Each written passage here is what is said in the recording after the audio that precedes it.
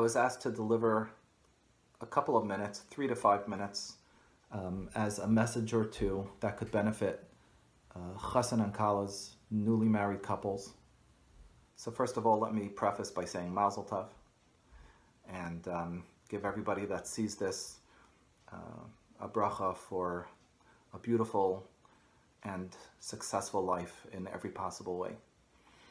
Being asked to speak about marriage in any meaningful way for 3 to 5 minutes is a challenging endeavor, to say the least. Actually, I think that it may really be a helpful way of introducing the first thought that I would want to share with you, which is that, of course, speaking about marriage in such a short amount of time is not going to possibly capture everything that we need to understand and appreciate about how successful relationships go and how we cultivate and we develop them.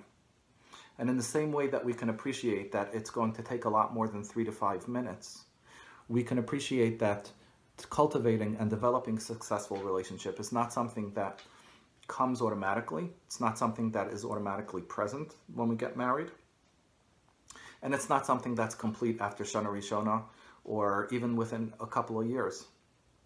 And rather, the skillful way of looking at this is to see this as an endeavor of a lifetime, and not to treat marriage itself or the ultimate pursuit of successful marriage strictly as a means of gratification of self. I want to get married because it's going to make me happier.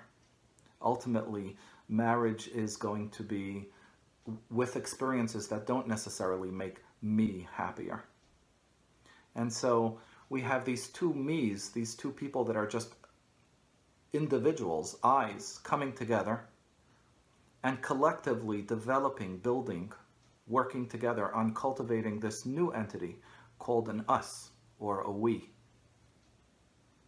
And it's only in the collective goal and the skillful pursuits, the efforts towards developing this we, this us, that marriage ultimately is going to be an ongoing, has ongoing potential for reward and benefit.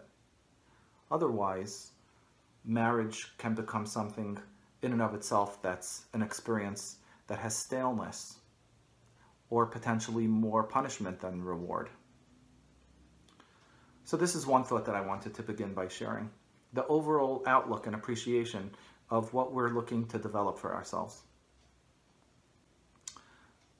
The second thought that I wanted to share is that every chassan and kala, whether they've thought about it consciously or they haven't, come into marriage with their own fantasies, their own ideas that they've held, that they've developed, or that they've even nurtured inside themselves, hopes and dreams of what life is going to be like being married.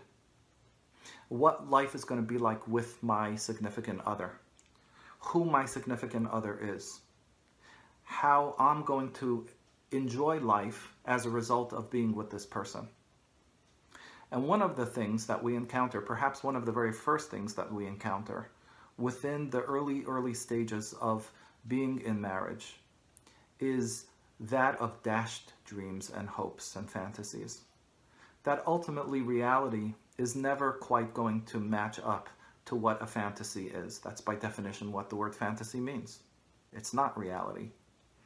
And so a chassan and kala over time, as they get to know each other and they get to know what actual lived married experience is like, have to some extent a process of grieving or mourning the loss of those fantasies.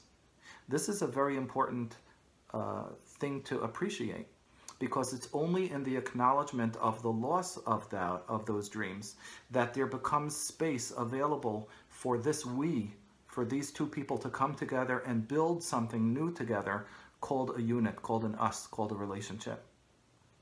So oftentimes couples early on experience this source as something tragic. Oh, but he's not what I thought he was. She's not exactly what I was expecting. Life is not what I thought it would be. Within that experience, which is painful, within that process of loss, is actually the very space that gets becomes available for us to then cultivate this process of the we. As I started, may everybody experience success in the development of their we.